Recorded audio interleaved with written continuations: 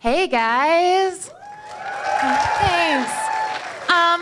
Welcome to the last screening of the festival. We made it. Can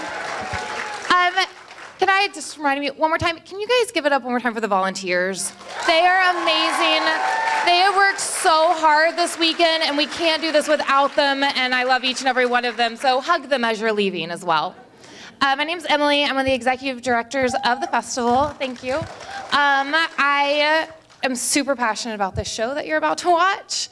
I lived in LA for a very long time, and I worked with foster kids on a weekly basis, and I am very passionate about them and underprivileged children and really giving them a chance in life and to have the successes that everyone else can have, and this show so beautifully speaks to that and really lets you see what it's like for these kids that don't have anywhere to go and don't have families, and how fortunate so many of us are. I'm sure many of you met my parents throughout this weekend. They love talking to you guys, and they are wonderful, and I'm so fortunate. So it's so beautiful to see this new kind of family, and we love partnering with ABC Family. They've been wonderful. So we're very excited to see the season 3 premiere. I'm like, we're in season 4? No, okay. I am gonna introduce Robyn Ross, our moderator, just to give you a little information about the viewing. Yes, so you guys are extremely lucky. This episode has not aired. This is the season 3 premiere that is gonna air tomorrow, which is Monday, right? Yes, Monday, 8, 7 Central. So no tweeting, no talking about what happens. Obviously, you know there's gonna be some spoilery things you're gonna find out within the first few minutes, I know. So please, just again, no tweeting, nothing. And once we start the panel, just reminder, no videoing, just watch because they're right here in front of you. Thank you so much. I do just want to add the whole thing about no tweeting. The reason that studios and networks let us show things early is because our fans are so great at not doing it. So last one, let's keep going. Thank you guys.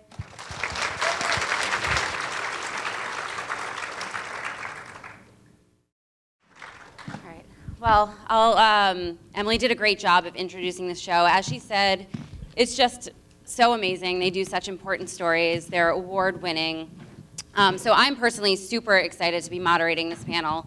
As we set up chairs, I guess I'll start introductions. First, we have executive producer Peter Paige.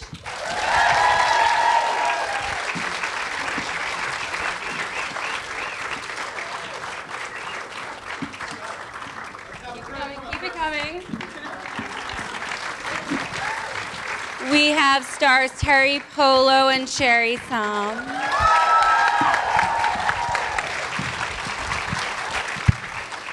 And I'm pretty sure you guys have figured out this special guest. I don't know if you guys were at the script reading earlier. Super excited. We have Kerr Smith. I'm good. Thank you. Hey, everybody. Thanks for being here. You better cross those legs tight, ladies. We up high.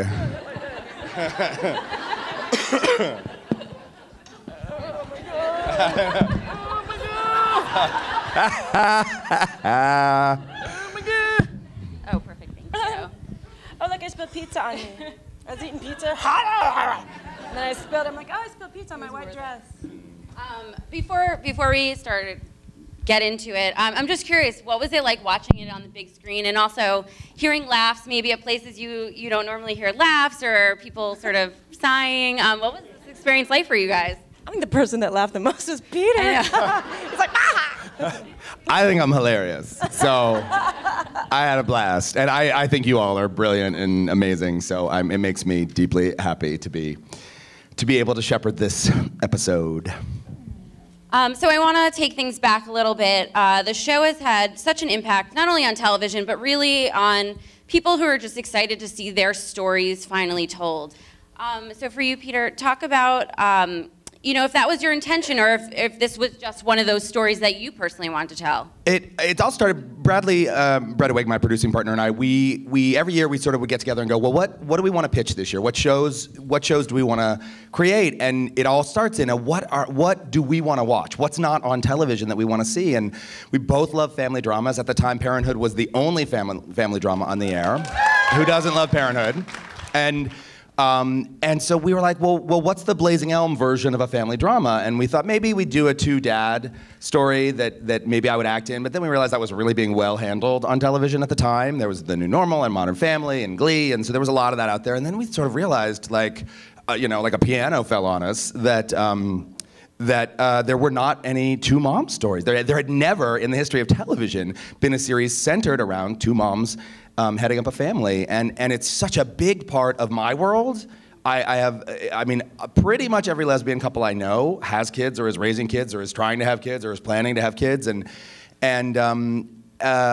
so it just kind of, we were like, oh yeah, there it is, there's the show. And the next question that follows is, how did they create their family? And we just decided to cram it all in there. Biological, adopted, foster. I'm sure they'll genetically engineer one at some point. There'll be a robot child in season 9. So, what happened very quickly is we realized too that interestingly, the show was met with a lot of trepidation by people in the system and foster care advocates, because so often in Hollywood, foster kids are treated as the bad seed. It's usually the storytelling device that's used. It's, there's a new kid and she killed our son, or there's a new kid and she's eating our heads, or whatever. So they were really initially nervous, and so I was really happy, and we realized very quickly how important that was to put that out into the world. I mean, everyone has really fallen in love with Lena and Steph as a couple. I'm just, curious how the casting process was, because the story really starts with the love between the two of them. Did you immediately sort of find them and see that, yeah, this is going to work? Well, we cast Sherri first. And Sherri just came in, and I had met Sherri briefly. My best friend cast her in a pilot a couple years prior, and so we knew each other just a little bit. But she came in and read for us, and that warmth, that the Lena-ness that you get off of her is absolutely intrinsic to who Sherri is as a human being. So she came in and read, and we were sort of like, well, there it is. And then Teri, we sat down with Teri, and we were like, holy shit, Teri Polo wants to talk to us. And I don't know why I used the God voice for that, but it was exciting. Teri Polo wants to talk to you. She'll be amazing. And she came in, and we had a lovely time with her, and then we decided we needed to do a chemistry read. So we had Sherri meet us there, and Teri got off the elevator, and she walks towards Sherri, and she goes, well, shit, I could be a lesbian for you.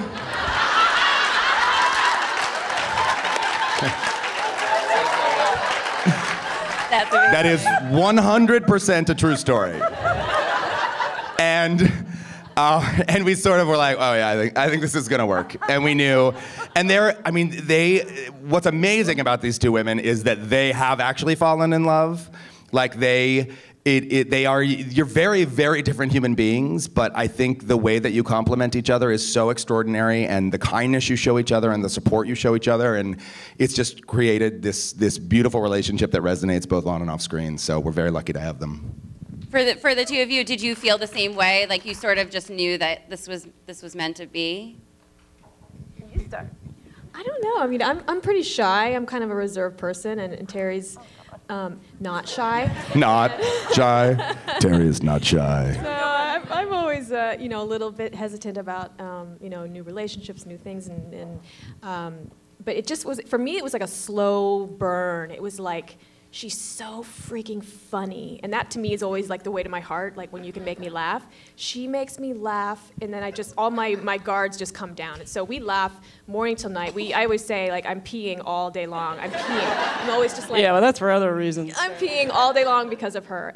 She's like, literally before you see one of these scenes, it could be any of the scenes you choose, pick tonight, right before action, she was probably mooning the crew, or she was in her bare feet sliding across the kitchen, imitating an ape.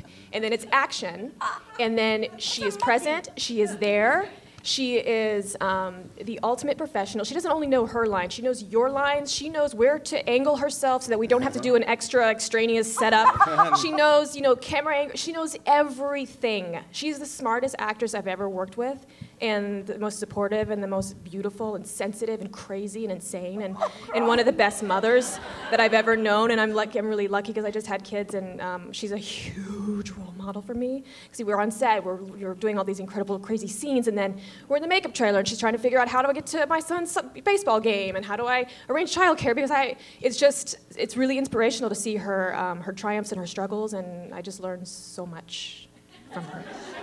I love you very much. Well said. Now, Teri, do you want to say nice things about Sherri? Yes. It is your turn now. Yeah, she's all right. This is like a wedding when you have to prepare your own vows. And the first person goes and they're Shakespeare, and you're like, I love you, Sherri. I can't quit you, turn. Do not question, simply abide. Sorry, that's Sherri Teri speak. I got in trouble one time for telling this story from Sherri herself. Let's tell it.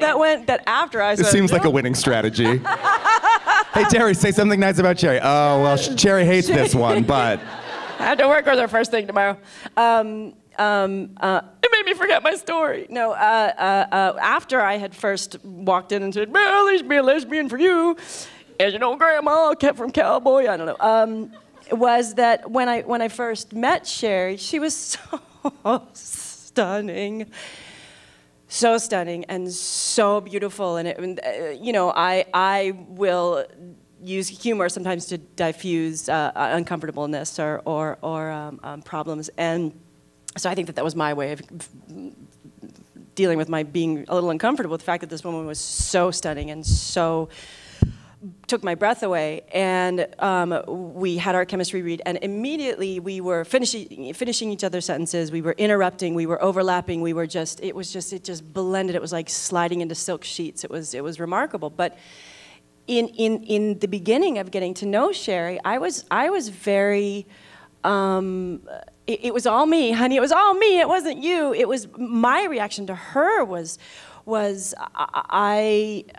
she's going to be hard to get to know because she is so beautiful and so stunning. And when someone is like that, I mean, when you see a stunning woman or a stunning man, you're kind of taken aback. And my impression of her was such. And then when we started on the set, and all we do is laugh and cry and touch each other. She has her hand up my shirt all day long. But it's not because she loves me, it's because she's always cold and I'm always hot. And so she's warming up her hands on me sometimes. She's taught me... This is true, I've seen this. I really enjoy it.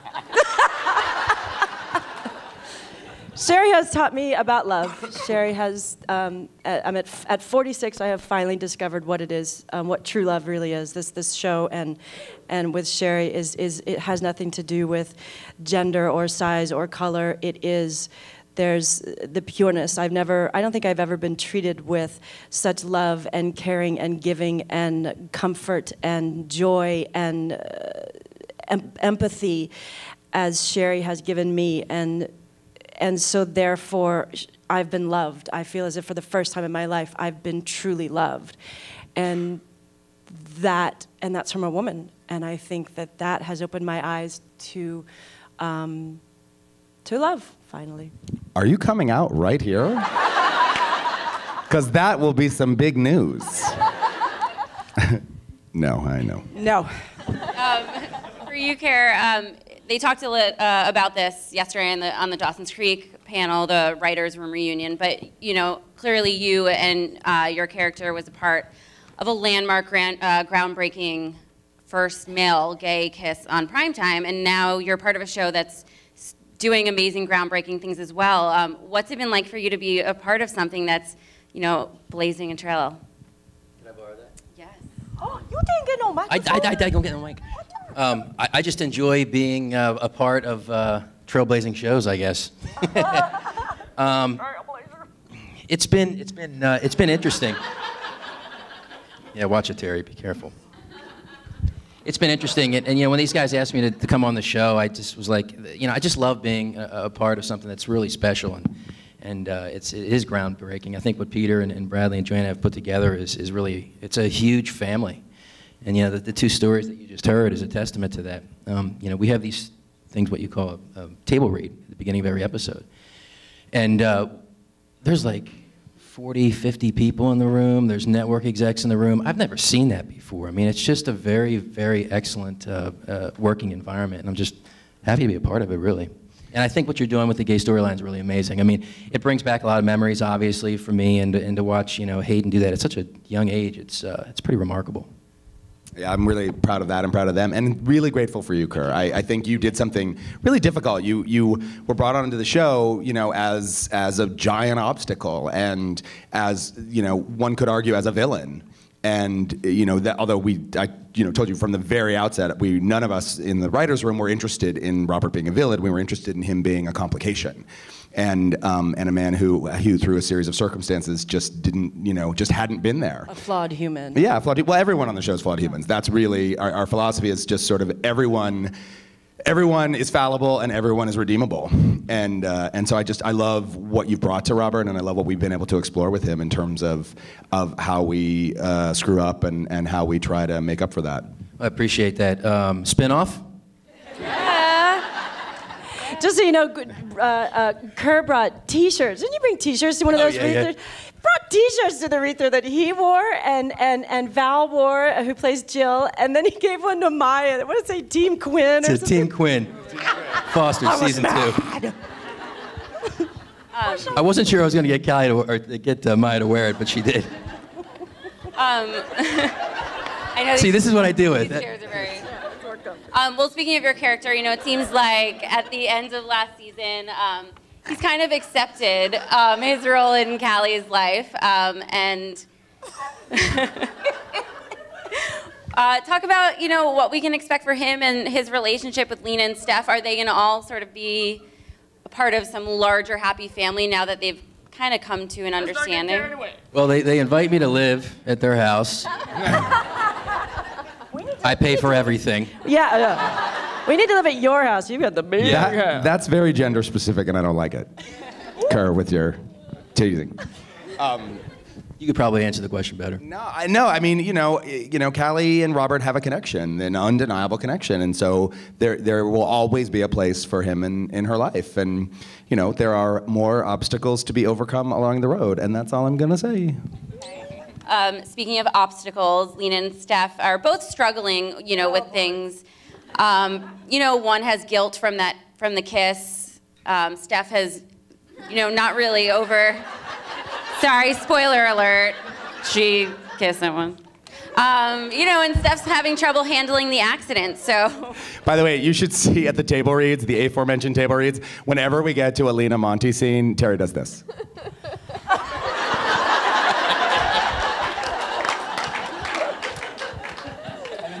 And then she'll look at sweet Annika, who plays Monty, and she's just like.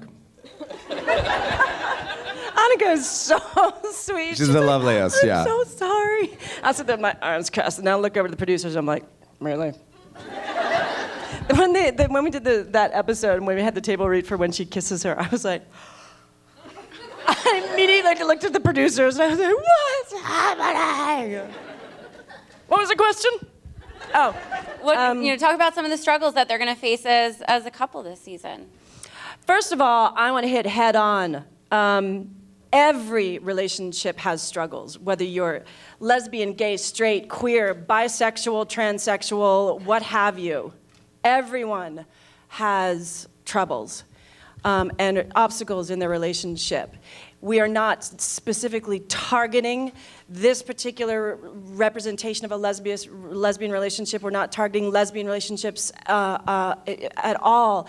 It's simply, as we started in the pilot, we are showing everyday life and everyday family that exists in this world and everyday relationship that exists in this world. And yeah, absolutely, we are fricking and fracking. We are sliding. We are misfiring, as Sherri puts it. We are not connecting. And if you look at a relationship things aren't solved in a single episode. Boy, we've gotten spoiled with television shows. One single episode and they went to therapy and boom, things are great the next episode. That's not the way life works. We're showing life, man. You know, sometimes you go to therapy for years. Sometimes you go to therapy for a year. Sometimes you go and you work things out. It's a constant thing. Just because you get married doesn't mean suddenly everything's great and there are no more struggles. Suddenly you're in a relationship, everything's great, no more struggles. Everyone struggles to whatever varying degree, and that's what we're going through this season. Tough stuff. That's what we're doing. Enjoy it. Enjoy the ride. Learn the lessons. Watch them. Learn the lessons. Learn what they learn.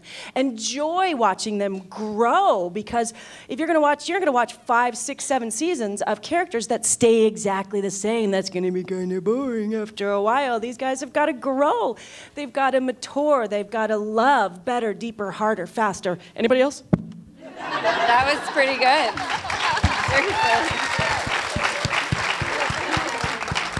She says that all actually, though, in a response to, you know, a lot of social media and Twitter, people kind of get a little heated about, you know, oh, Steph and Lee are arguing again. And, you know, we feel the pain because Teri, they're intertwined for me. Was saying earlier, you know, that, you know, some of those scenes where we fight, personally, we hate those scenes too. So we know where it comes from. It comes from love, and hopefully you guys are invested in our characters. But, you know, stick around and, you know, love us through it all. Yeah. I want to talk a little bit about what we saw in the episode, just so everyone can kind of look ahead to the season. Peter, we were talking about it right before the panel. Callie, poor Callie, screwing it up. Oh, our noble fuck up Callie. Yeah. I mean, God bless her. She just tries and tries and tries, cannot catch a break. I love her so much, and I just think Maya's so extraordinary in the role, and so I just root and root and root and root for her, and she'll find her way through it. You know, she always does. But yeah, we've set her up. I mean, the interesting thing now is now that Robert's signed the adoption papers, the show has to evolve. The show has to change. There have to be different stories and different stakes. We can't just keep telling that same story over and over again. So that's been the really exciting thing about season 3 is where are we going to take that part of the show. So it's been really fun. Mm-hmm. And speaking of Callie, I have to ask because everyone on Twitter asks every day. Obviously, Callie and Brandon, they've gone their separate ways. They're each having their own, singular storylines. But I guess, what would you say to fans who just love those two so much? What we can expect for just even a friendship this season between them two. There is an episode in the middle of this season that is gonna just blow Bradley shippers' minds. That's all I'm gonna say. Don't worry. There's good stuff. No, Bradley shippers. Bradley shippers. Minds. They have an undeniable connection, and we're all well aware of it. I want to talk about Jude and Connor as well. Now that they're together, but sort of figuring out their way, and people are finding out whether or not they were ready to come out. It's out. Talk about some of the struggles they might face, and how the family will be there for them. Well, I think the interesting thing about that's never been done on television before is seeing two 13-year-olds navigate young love, and they both happen to be boys, and so it's a really compelling opportunity. It's no different. It's no more salacious or sensational than any other young love story that we've all seen a billion times since Shakespeare, since the Greeks. It's just a really beautiful human story. I mean, gay adults start out as gay kids and have to choose a moment to find connection and risk connection and the vulnerability that comes with that. And now they've got to figure out how to be with each other and how to be with their families and friends and the community at school. And so there's a lot for them to navigate this season. Speaking of Hayden, he wanted me to ask about... Hayden's sending questions now? We're all going to be working for him in a few years, just so everyone's aware. I actually spoke to him the other day. He wanted me to ask about Teri's birthday on set. I don't know if there was maybe like a birthday celebration that he said to talk about. Well, I mean, we sang happy birthday, and we gave you cupcakes. I just wanted to say... Oh, dear. Was this a setup? Did Hayden? I think this is what he asked about. Yeah, he just said you guys. Well, no, because I did an early morning talk show in Los Angeles called Mark in the Morning, and he brought in strippers for me. Sorry. Those are dancers. They're very sexy dancers. Exotic. Very exotic. And then when I went to the Fosters, we had a table read, and there was part of me that was thinking, oh, they're going to sing me happy birthday, rolling a cake. Whoa, oh, no, stop. I got cupcakes. Sherri had birthday cake, rolled it on the set. Happy birthday! Hayden, 2 years in a row, happy birthday! Candles and cake, and everybody. There were candles in your cupcakes. Next year, you guys have to go all out. I got 5 cupcakes. So I told Hayden in private. I was a little upset. By the way, I also stripped for you. I thought that's where this story was going. I thought I was getting caught up. I Your grinded clothes for were still you. On. Terry said, well, I got strippers on the radio, and I was like, all right. He well, danced for me. Jesus. No. That's another panel. Before we go to audience questions, for each of you, now that you're really hitting your stride, season 3 starts tomorrow. What is everyone really most excited about, and what story you're most excited to tell? The stripper story. Kerr? You start, Kerr. I'm just excited to see where we go with the Quins, and now that everything's out of the way, and I guess Robert dropped the whole case. He gets to really be a dad to someone he didn't know existed. So I'm excited to see where that goes. Yeah, there's a big bomb to drop in the Quinn household too, in episode 2. Yeah. Right? Yeah, there's a bomb. Yeah, there's a big bomb coming. So just we've got bombs. Look out for that one. Quinn dropped the bomb on me, baby. Come on, everybody. We can't afford the rights to that song, Teri. Well, I'm looking forward to seeing if Steph and Lena can just find their way together to communicate, because obviously we know that when you don't communicate in a relationship, third parties can enter the situation and stuff can happen. So, and I was really sorry. I was really, Lena, no. Lena. You've read the script, Teri. I like this notion that she's like, what is happening? She's there every table read. I only read my line. Well, that's true. Blah, blah. My line. What was I going to say now? You made me all flustered. Third parties enter third parties, into the picture. Third parties, yeah, all of that. What third parties can happen. I don't know. Let's go.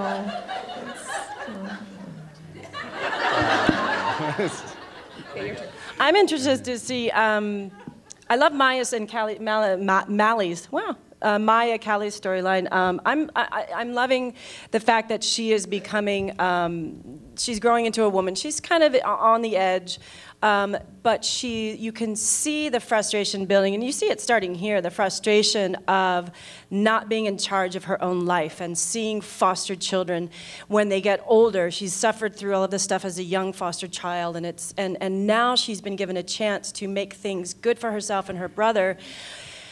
And so she's seeing the older aspect of things and seeing her get involved in the foster system and seeing how broken it is and seeing how a lot of these children are left to their own devices after a certain age when they age out of the system. And it's interesting to see her have something to really glom onto aside from just herself and what she's going through, to have a real passion. That's taken from, because of the show, we, all sorts of foster stories come to us now, and we get to sit down with amazing kids. We got to go to DC with a bunch of kids to the White House with a bunch of kids who were advocating for changes necessary in the foster system, and we got to hear their stories firsthand. And almost to a person, they wanted to become social workers or lawyers so that they could advocate for other kids like themselves. Yeah.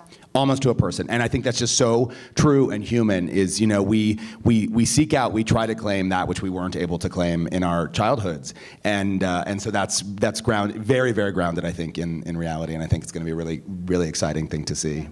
So And I mean, I'm so invested in all of them.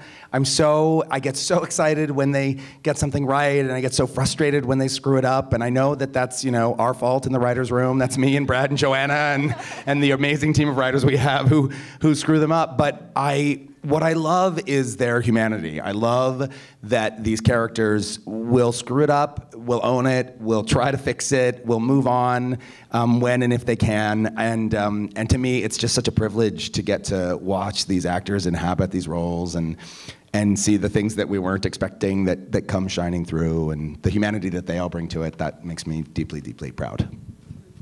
So we're going to open up to audience questions right here in the front. What's a stripper? I'm kidding. Sorry.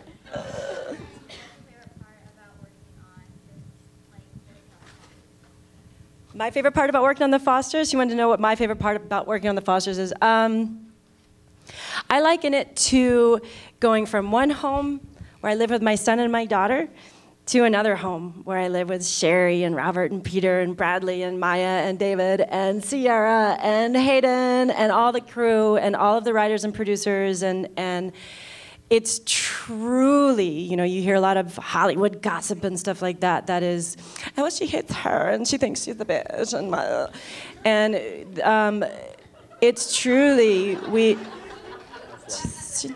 you said something else that. Has she ever heard that word before?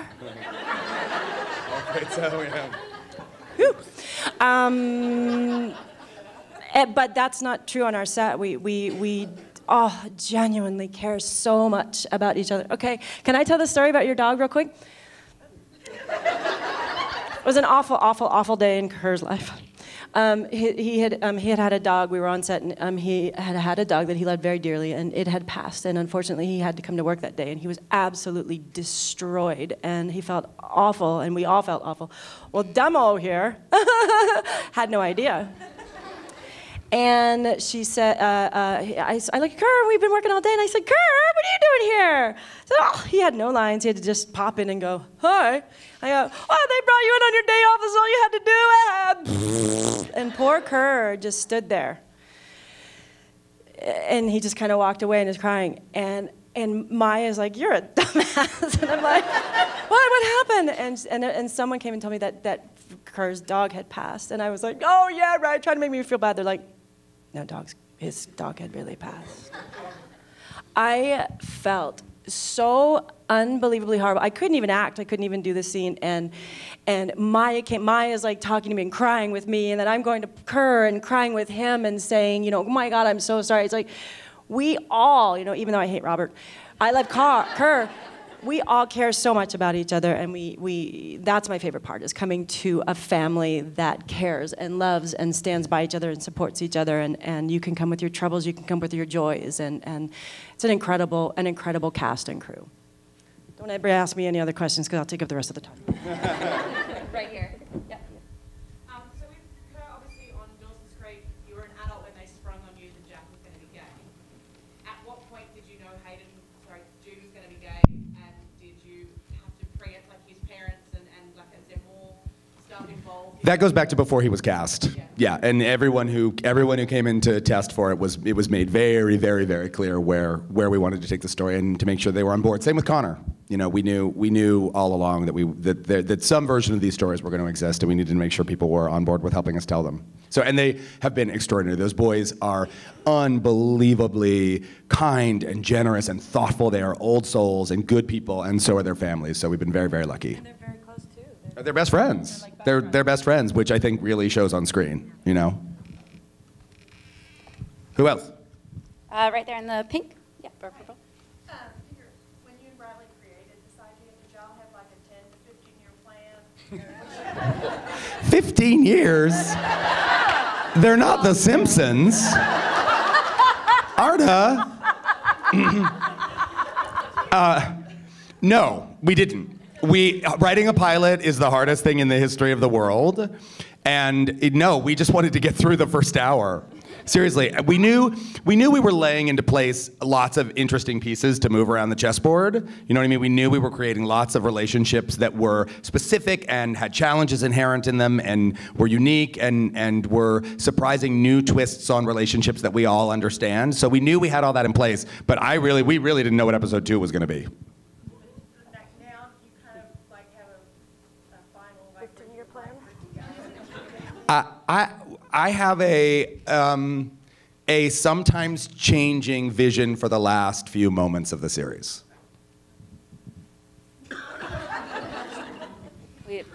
Robert's dead. Oh, spoiler. There's that voice again. I said it's sometimes changing, but not always. Robert's alive. We have time for one more question, or maybe two if they're quickish. We'll do both of you guys. Yeah. I have to say, it's very refreshing to see this episode or this series that reflect people like ourselves to be viewed as a normal, functional, not dysfunctional like all the years past. So it's very important to me. I guess with all the haters in the world, the way our social issues are so right in our face right now, are you personally, or is the network under fire from? We were prepared for some backlash when the show went on the air, and there was a little teeny tiny bit, but I mean a teeny tiny bit that didn't even really spark anything. We were all sort of like, I was a little disappointed, to be honest. I like a little controversy, I always have, and so there wasn't any of that. The first time we hit any controversy was the John R. kiss. That was the first time there was a little bit of backlash, and I submit again. How old were you when you had your first kiss? That's all really the only response I have to that. I'm so sorry. Yep. You want to say something, Sherri? You gotta speak up. Last question. I'm sorry. I have a fan. This is awesome. I think you have more than a fan. She'll be the one person watching the Security. Quins. Row 2, number 1708. Thank you. Painful scenes that I've watched is that Christmas scene where Steph flips out at dinner, and it was just so painful because I have family members like that. And I was just wondering, because that's really, it seems to be out of character for you as a person. How do you feel about that? What seems to be out of character for Teri as a person? Should have. I love that scene. Joanna Johnson wrote that episode, and that scene And is one of Annie my Potts. favorite scenes. Oh my God. You all are so brilliant in that, and Sherri turning off her necklace, and I just that's gonna make it. exactly. Christmas is over. You're ruining Christmas. Lights out. Amazing. But you and Annie All packed are in. amazing. Turned off And her necklace. Brandon trying to eat that lasagna. I love that scene. Holidays on Ice, man. I just think it's so amazing. Yeah. That's what I love so much about this cast is that they show up with that stuff. They'll share it with you. They'll share their mess with you. And that's what makes human beings interesting. You know, people, why can't they just be happy and why can't they just be nice to each other all the time? And it's like, well, that's really boring. And not true. None of us are capable of that, None of us. So, and if you are, you end up on top of a bell tower with a rifle. So it's people who pretend to be nice all the time. They go crazy. Nice? They're not nice all the time.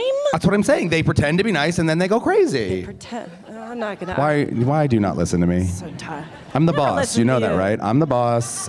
You listen to me. Doesn't Anyway, no. It was, Annie Potts is amazing, and I like to tell behind the stories. Annie had, never mind. Anyway, it was great. It was, yeah. Annie Potts, it's the same story. It's the same story. I mean, we don't have is. to go into too much detail, but she also had suffered one of the most devastating losses that day. morning. She was maybe 25 minutes late to work, and she showed up, and she rocked that whole episode. And it was amazing that, because it completely, I think, in a way, informed the scene for her. That, you know, just the letting go of the emotion and just getting mad and letting go, and it's wonderful as an actor to be able to use that kind of stuff. That's all. Well, we don't really have a choice. You know what I mean? Yeah. When you try to just shut it out, I feel like whatever's going on in your life, I feel like you gotta let it come in somehow. You try to shut it out, and your work gets really shallow. Well, I think we've all had Christmases or family gatherings like that. It's just, you know, where it just happens, and that's the beauty of our show, is that we try and recreate that to the best of our ability. Well, I want to thank all of you guys for being here, and to the audience and the fans for being here as well. Wrapping Thank you up guys ATX so much. with this last panel. And no giving away what happens. Yes. You got a crying game, that shit. All right? I've taken down all of your numbers. But and all still of your tune in faces. tomorrow. Tomorrow night, 8 o'clock. ABC Family. Thank you.